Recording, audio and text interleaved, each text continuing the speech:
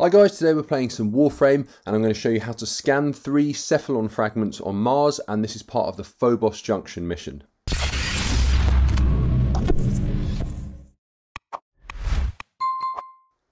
And just to say, if this video does help you scan 3 CEPHALON fragments on Mars in Warframe and unlock that Phobos Junction, please make sure you just give it a thumbs up, leave me a comment, let me know how you got on, and consider subscribing to the channel as well. Thank you.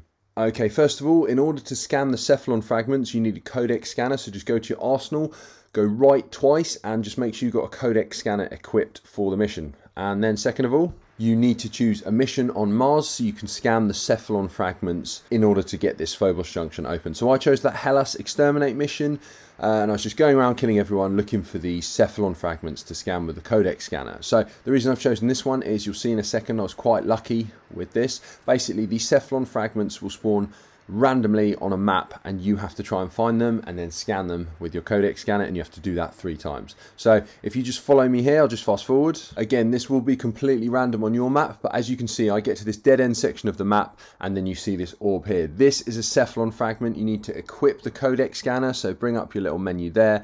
Zoom in on that like you would just zoom in a weapon, and you need to scan that, and then that's going to count as one of 3 of the 3 CEPHALON fragments scanned on Mars to unlock the Phobos Junction. So there it is, that's how you do that. If the video helped, please give it a like, leave me a comment or ask me any questions, and consider subscribing to the channel, and I'll see you in the next video. Thanks everyone.